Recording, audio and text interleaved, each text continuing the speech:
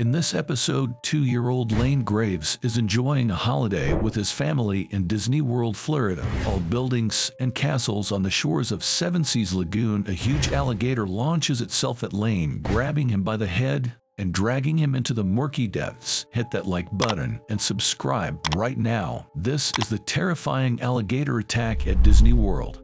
In this episode, we witness a tragic incident where a 2-year-old boy named Lane Graves was spending his vacation with his family at Disney World, Florida, playing in buildings and castles on the shore of Seven Seas Lagoon. Suddenly, a massive alligator viciously attacked him, catching him by the head and pulling him under the water. This horrifying incident is a reminder of the dangers that can lurk in unexpected places. Please show your support by hitting the like button and subscribing to our channel. Matt and Melissa Graves, a couple from Elkhorn, Nebraska, had been eagerly anticipating their family's dream vacation for months. Finally, the day arrived and they set off for the magical wonderland of Disney World Orlando in June 2016. Spread across a sprawling 25,000 acres of land, Disney World is a world-renowned vacation destination that draws in nearly 60 million visitors every year.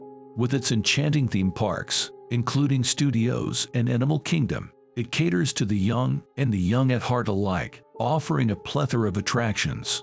The Graves family had a blast experiencing some of the most exhilarating rides in the world. But after all the excitement, they yearned for a moment of tranquility. They found their respite at the Seven Seas Lagoon, an idyllic man-made lake that offered boating and fishing experiences. The water was as still as a mirror, reflecting the warm sunshine that bathed the surroundings in a golden glow.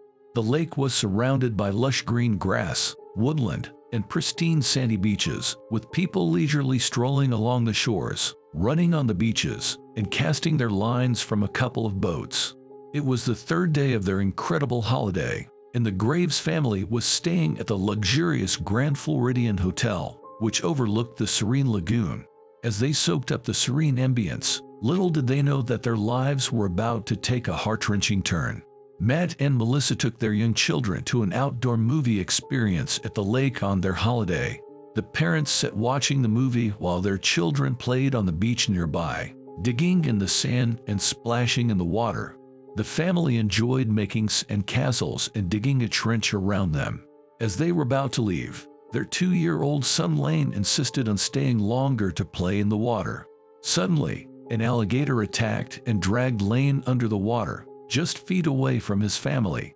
In a frantic attempt to save their son, Matt leaped onto the alligator, trying to pry open its jaws, but was thrown off. Another alligator joined the attack, causing minor injuries to Matt. The family was horrified as they watched their son being dragged underwater by the 7-foot beast.